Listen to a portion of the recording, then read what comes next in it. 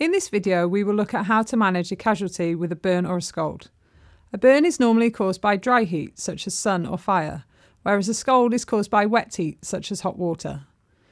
The signs and symptoms of these types of injuries are red skin, blisters, peeling skin, or the skin may appear white. To manage a burn or a scald, you need to remove the area from the heat source and run it under cold water for 10 minutes. Hi, can you tell me what's happened? Oh, I was making a cup of coffee and someone bashed into me. I think I might have burnt my hand. Okay, do you want to come over to the sink and we'll run it under cold water?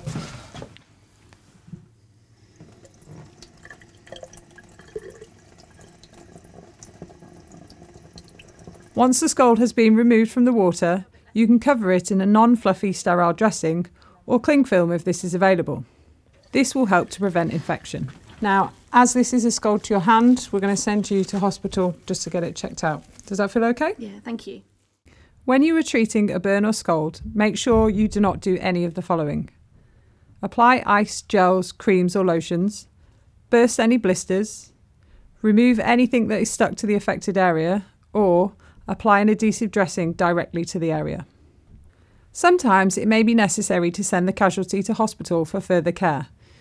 You should send them to hospital if the burn or scald affects the hands, feet, face or genitals, the skin looks white or scorched, the area is large, for example, bigger than the size of your hand, or the casualty is a child. In summary, the points to remember when managing a casualty with a burn or scald are: remove the area from the heat source and place under cold running water for 10 minutes.